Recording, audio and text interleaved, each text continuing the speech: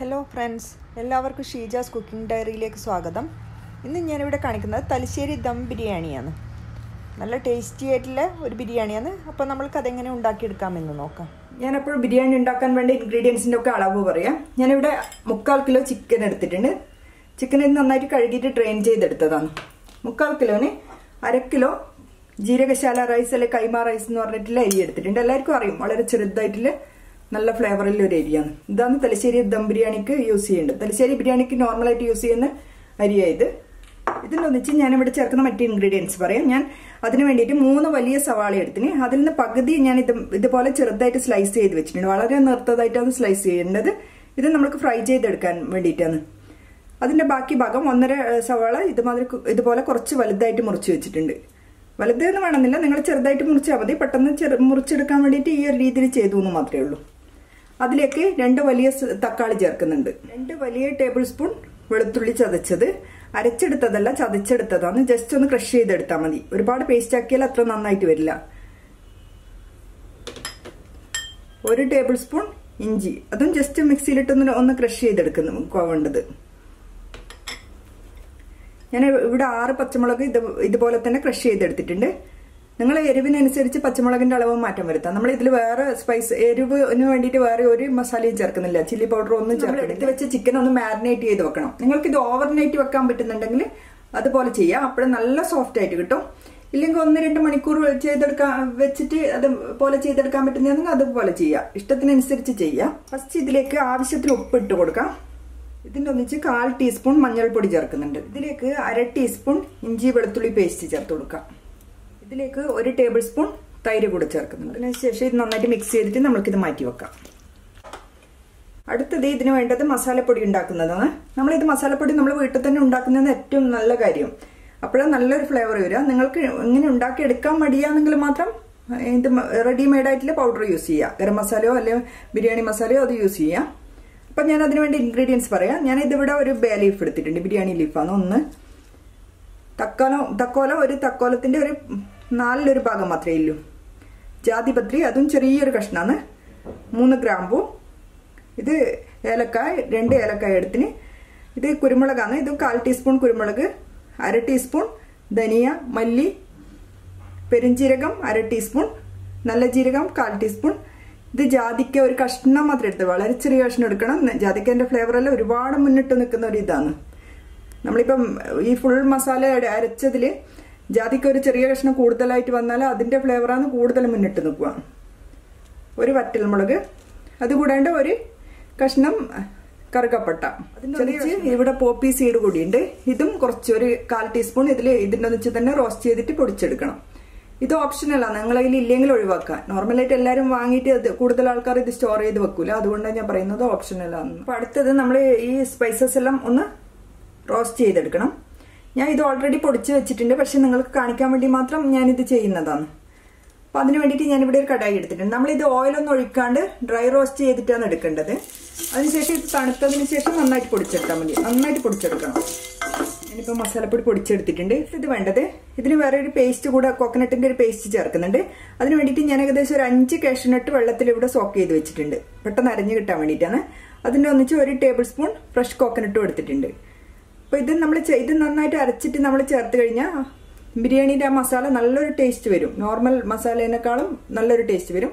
ഇതിന്റെ അടുത്ത സ്റ്റെപ്പ് എന്ന് പറയാൻ, നമ്മളിവിടെ സ്ലൈസ് ചെയ്ത് വെച്ച സവാള, 1.5 സവാളയാണ് ഞാനിവിടെ വളരെ തിന്നായിട്ട് സ്ലൈസ് ചെയ്ത് വെച്ചതാണ്. അത് ഫ്രൈ ചെയ്തെടുക്കണം. ഇതിന് നോർമലായിട്ട് പറയാം ബിസ്ത എന്നാണ്.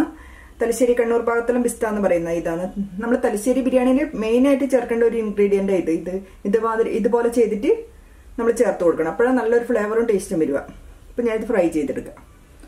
അപ്പോൾ ഫ്രൈ ചെയ്യാൻ വേണ്ടിയിട്ട് ഞാനിവിടെ ഓയിലും അതിൻ്റെ ഒന്നിച്ച് കുറച്ച് നെയ്യും ഒഴിച്ചിട്ടാണ് ഫ്രൈ ചെയ്യുന്നത്. നിങ്ങൾ നെയ്യ് വേണ്ടാന്നുണ്ടെങ്കിൽ ഫുള്ളായിട്ട് ഓയിലിൽ തന്നെ ഫ്രൈ ചെയ്തെടുക്കുക. അല്ലെങ്കിൽ ഫുള്ളായിട്ട് നെയ്യിലാണ് ചെയ്തെടുക്കാൻ ഇഷ്ടമെങ്കിൽ അതുപോലെ ചെയ്തെടുക്കാം. ഞാൻ ഇത് രണ്ടും മിക്സ് ചെയ്തിട്ടാണ് ഇവിടെ ഫ്രൈ ചെയ്യുന്നത്. നമ്മൾ ഒരുപാട് ഒന്നിച്ച് ഇട്ട് കൊടുത്തിട്ട് ഫ്രൈ ചെയ്യാൻ പറ്റില്ല. ഞാനിവിടെ ഇപ്പോൾ കുറച്ച് കൂടുതൽ ഓയിൽ ഒരു പ്രാവശ്യം തന്നെ ചെയ്തെടുക്കാൻ വേണ്ടിയിട്ട് കുറച്ച് കൂടുതലാണ് ഓയിൽ ഒഴിച്ചിന്. ഒരു പ്രാവശ്യം തന്നെ പെട്ടെന്ന് നമ്മൾക്ക് ഫ്രൈ ചെയ്തെടുക്കാം. ഷെയ്ഡ് വരുമ്പോഴേ തന്നെ എടുക്കണം. നമ്മുടെ ഓയിലിന് പ്രത്യേകം ശ്രദ്ധിക്കണം. നമ്മൾ വിചാരിക്കും ഇത് കൂടുതൽ ബ്രൗൺ ആയിട്ടില്ലല്ലോ എന്ന് വിചാരിച്ചിട്ട് വീണ്ടും ഓയിലിൽ തന്നെ വെച്ച് കഴിഞ്ഞാൽ പെട്ടെന്ന് കരിഞ്ഞു പോകും. ഇത് നമ്മൾ എടുത്തതിന് ശേഷം ഒന്ന് കളർ ചേഞ്ച് ആയിട്ട് വരും. അപ്പോൾ അടുത്തത് നമ്മൾക്ക് ഇതിനു വേണ്ട മസാല ഉണ്ടാക്കണം. അതിന് മുമ്പിൽ ഞാനിവിടെ സവാള ഇതുപോലെ ഫ്രൈ ചെയ്തെടുത്തത് നമ്മൾ എടുക്കുമ്പോൾ ലൈറ്റ് ഷെയ്ഡിലെടുത്തിന്, അത് നമ്മൾ ഒന്ന് തണുത്തതിന് ശേഷം കാണുമ്പോൾ നല്ല ഡാർക്ക് ഷെയ്ഡായിട്ട് വന്നിട്ടുണ്ട്. അപ്പോൾ അത് പ്രത്യേകം ശ്രദ്ധിക്കണം, കരിഞ്ഞു പോയാൽ ആ ടേസ്റ്റ് കിട്ടൂല. അതുകൊണ്ടാണ് ഞാൻ വീണ്ടും വീണ്ടും പറയുന്നത്. അതിൻ്റെ ഒന്നിച്ച് ഞാനിവിടെ കുറച്ച് കാഷ്നട്ടും റൈസിൻസും ഫ്രൈ ചെയ്ത് വെച്ചിട്ടുണ്ട്. അതുകൂടാണ്ട് നിങ്ങൾക്ക് വേണമെങ്കിൽ ഓയിൽ, നമ്മൾ സവാള ഫ്രൈ ചെയ്ത ഓയിൽ പകുതി ഇതിൽ വേണമെങ്കിൽ ഉപയോഗിക്കാം. പക്ഷെ ഞാൻ എടുക്കുന്നില്ല. ഞാനിവിടെ 1.5 ടേബിൾ സ്പൂൺ നെയ്യ് തന്നെയാണ് എടുക്കുന്നത്.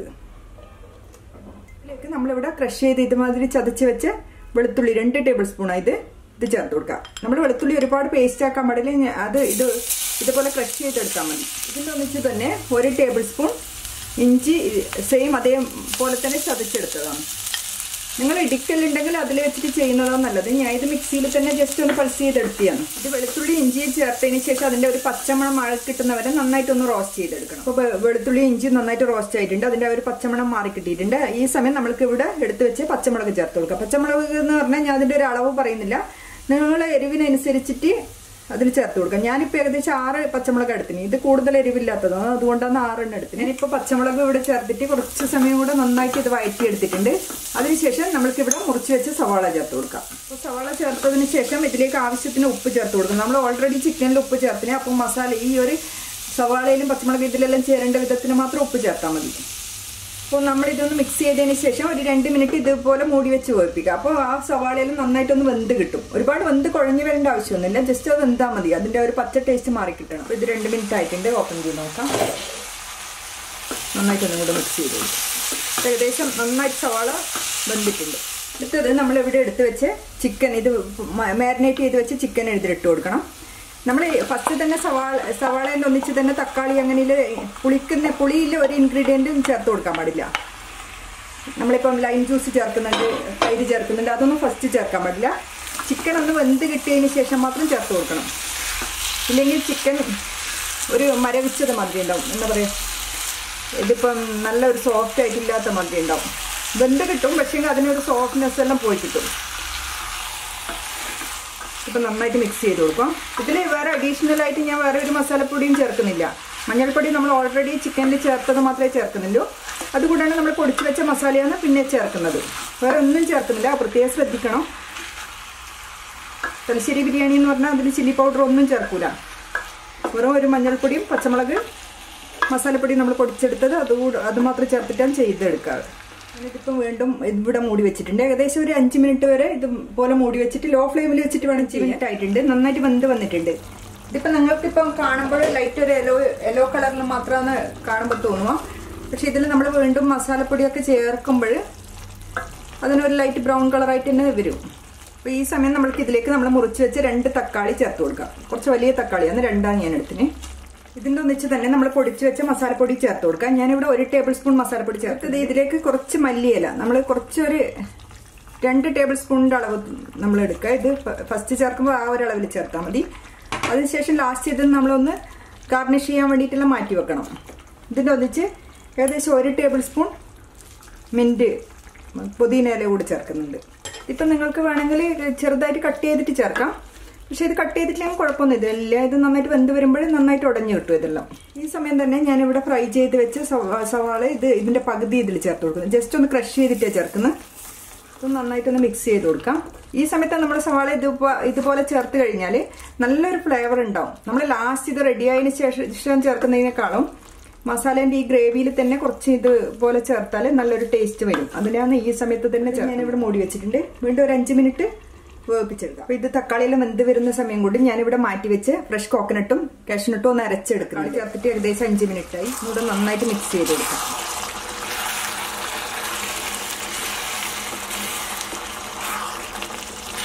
ഇപ്പം നമ്മൾ ചിക്കനിൽ വേറെ വെള്ളമൊന്നും ചേർക്കാണ്ട് തന്നെ ചിക്കനിന് മാത്രം ഇറങ്ങി വന്ന വെള്ളമാണ്, അതിൽ തന്നെ വെന്ത് കിട്ടണം. അപ്പോഴാണ് നല്ലൊരു ടേസ്റ്റ് ഉണ്ടാവുക. ഈ സമയം ഇതിലേക്ക് 2 ടേബിൾ സ്പൂൺ തൈര് ചേർത്ത് കൊടുക്കണം. ഞാൻ ഇത് അധികം പുളിയില്ലാത്ത തൈരാണ് ചേർക്കുന്നത്.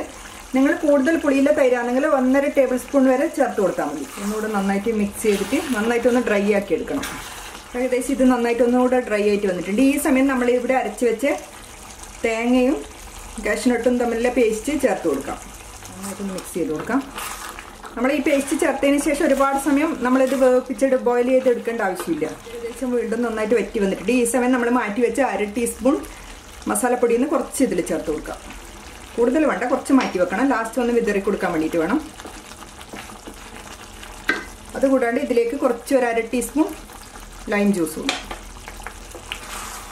കൂടുതൽ വേണ്ട, കൂടുതലായാലും ഒരുപാട് പുളിപ്പ് ടേസ്റ്റ്. ഈ സമയം വീണ്ടും നമ്മൾക്ക് ഇതിൽ നിന്ന് മാറ്റി വെച്ച് സവാളേനെ കുറച്ച് ഇതിൻ്റെ മേലെ വിതറി കൊടുക്കാം.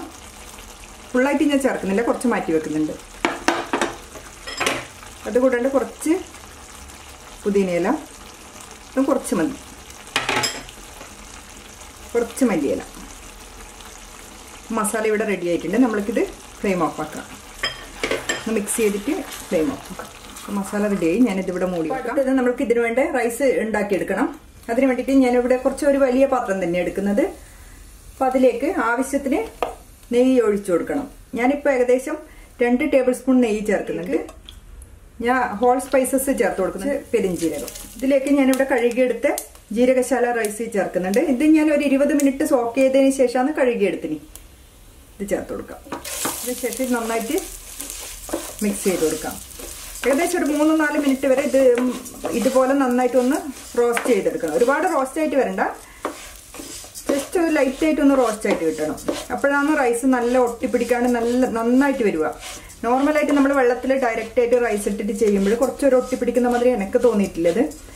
ഞാൻ നോർമലായിട്ട് എപ്പോഴും ചെയ്യുമ്പോൾ ചെയ്യുന്ന രീതി. സമയം ഞാനിവിടെ വെള്ളം ചൂടാവാൻ വെച്ചിട്ടുണ്ട്. ഞാൻ 1 കപ്പ് അരിക്ക് 2 കപ്പ് എന്നുള്ള അളവിലാണ് വെള്ളം എടുത്തിന്. അപ്പം ഞാനിവിടെ 2 കപ്പ് അരിയാണ് എടുക്കുന്നത്. 1/2 കിലോ അരി 2 കപ്പാണ് എനിക്ക് വന്നിന്. 2 കപ്പിന് 4 കപ്പ് അരിയും 4 കപ്പ് വെള്ളം ചൂടാവാൻ വെച്ചിട്ടുണ്ട്. പിന്നെ ഞാൻ അത് വെള്ളത്തിന്റെ അളവ് പറയാന്ന് വെച്ചാൽ ഓരോ അരിയിലും വ്യത്യാസം ഉണ്ടാവും. നമ്മൾ ഫസ്റ്റ് ആദ്യം കുറച്ചൊരളവിൽ ചെയ്ത് നോക്കിയിട്ട് നമ്മൾക്ക് വന്നതിന് ശേഷം മാത്രം അതേ സെയിം അളവിൽ ഫോളോ ചെയ്യും. ഇപ്പം 2-3 മിനിറ്റായി നന്നായിട്ട് റോസ്റ്റ് ചെയ്തെടുക്കുന്നത്. ഏകദേശം റെഡി ആയിട്ടുണ്ട്. ഈ സമയം നമ്മൾക്കിതിൽ വെള്ളം ഒഴിച്ചു കൊടുക്കാം. വെള്ളം നന്നായിട്ട് തിളക്കുന്നുണ്ട്. തിളക്കുന്ന വെള്ളം തന്നെ ഒഴിച്ചു കൊടുക്കണം. ഇതിൽ ആവശ്യത്തിന് ഉപ്പ് ചേർത്ത് കൊടുക്കാം. ഉപ്പ് ചേർക്കുമ്പോൾ നിങ്ങൾ ശ്രദ്ധിക്കണം, ഉപ്പ് കുറച്ച് ഒരു പടി മുന്നിൽ ചേർത്ത് കൊടുക്കണം. ഒരുപാട് കൂടുതലൊന്നല്ല. നമ്മൾ ഓൾറെഡി മസാലയിൽ നല്ല ഉപ്പുണ്ട്.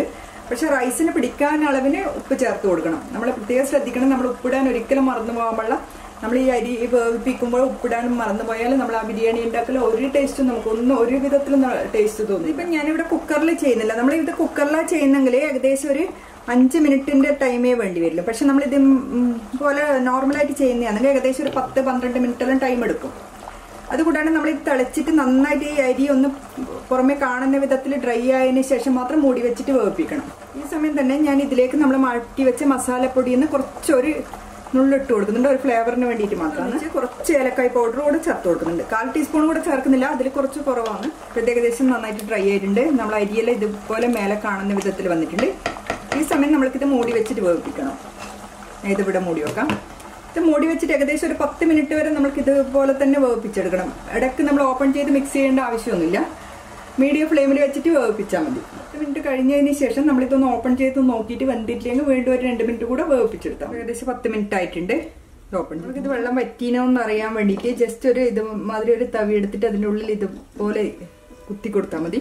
അപ്പോൾ ഇതിലൊന്നും ഒട്ടിപ്പിടിക്കുന്നില്ലെങ്കിൽ നന്നായിട്ട് വറ്റി വന്നിട്ടുണ്ട്, വെള്ളം നന്നായിട്ട് വറ്റി വന്നിട്ടുണ്ട് എന്ന് മനസ്സിലാവും. അപ്പോൾ അടുത്തത് നമ്മളിത് ദം ചെയ്തെടുക്കണം. അതിന് വേണ്ടിയിട്ട് ഞാൻ ഈ ഒരു പാത്രത്തിൽ നിന്ന് നമ്മൾ ഗീ റൈസ് വേറൊരു പാത്രത്തിലേക്ക് മാറ്റാം. ഈ ഒരു പാത്രത്തിൽ തന്നെയാണ് ഞാൻ ദം ചെയ്യാൻ പോകുന്നത്. അടുത്തത് ദം ചെയ്യാൻ വേണ്ടിയിട്ട് ഞാനിവിടെ പാത്രം റെഡിയാക്കിയിട്ടുണ്ട്. ഇതിലേക്ക് നമ്മൾ റെഡിയാക്കി വെച്ച മസാല ഇട്ട് കൊടുക്കണം. ഫസ്റ്റിൽ നമ്മളിവിടെ മാറ്റി വെച്ച ചിക്കൻ മസാല ഇതിലേക്ക് ഇട്ട് കൊടുക്കാം. ഫുള്ളായിട്ട് ഇട്ട് കൊടുക്കാം. അതിനുശേഷം ഇതെല്ലാം സൈഡിലെല്ലാം ആവശ്യത്തിന് ഇതേമാതിരി ഗ്യാപ്പില്ലാത്ത വിധത്തിൽ നന്നായിട്ട് ഫില്ല് ചെയ്ത് കൊടുക്കണം. ഉടഞ്ഞു പോകാണ്ട് ശ്രദ്ധിക്കണം. നമ്മൾ ഒരുപാട് പ്രസ് ചെയ്താൽ അതെല്ലാം ഉടഞ്ഞു പോകും. അപ്പോൾ അത്ര ടേസ്റ്റ് ഉണ്ടാവില്ല. ചിക്കൻ ഓരോ പീസായിട്ട് കഴിക്കുമ്പോഴാണ് ടേസ്റ്റ് ഉണ്ടാവുക.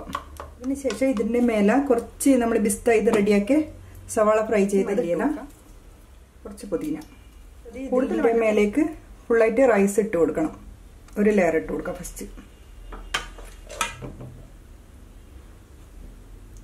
ഫുള്ളായിട്ട് ആ മസാല ഒന്ന് കവറാവുന്ന വിധത്തിൽ റൈസ് ഇട്ട് കൊടുക്കണം. അതുകൂടാണ്ട് നമ്മളിപ്പം ഗീ റൈസ് ഉണ്ടാക്കി എടുക്കുമ്പോൾ ഒരുപാട് ഡ്രൈ ആക്കിയിട്ട് എടുക്കാൻ പാടില്ല. നമ്മളിത് ദമ്മിടുമ്പോൾ വീണ്ടും ഒന്നുകൂടെ ഡ്രൈ ആയിട്ടേ വരിക. നമ്മളിത് കുറച്ചൊന്ന് ഡ്രൈ ആയിട്ടുണ്ടെങ്കിൽ നമ്മളത് ഫ്ലെയിം ഓഫ് ആക്കുന്നതിന് മുമ്പിൽ അതിൽ 2 ടേബിൾ സ്പൂൺ വെള്ളം ഒഴിച്ചു കൊടുത്താൽ മതി. വീണ്ടും സവാള ഇതിൽ ഫ്രൈ ചെയ്തത് ഇതിലിട്ട് കൊടുക്കാം.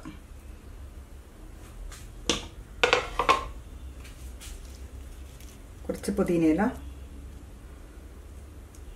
കുറച്ച് മല്ലിയില. ഇതിൻ്റെ മേലേക്ക് ഞാൻ കുറച്ച് മസാലപ്പൊടി ചേർത്ത് കൊടുക്കുന്നുണ്ട്. നമ്മൾ പൊടിച്ച് വെച്ച മസാല ലൈറ്റായിട്ടൊന്ന് തൂക്കി കൊടുക്കാം.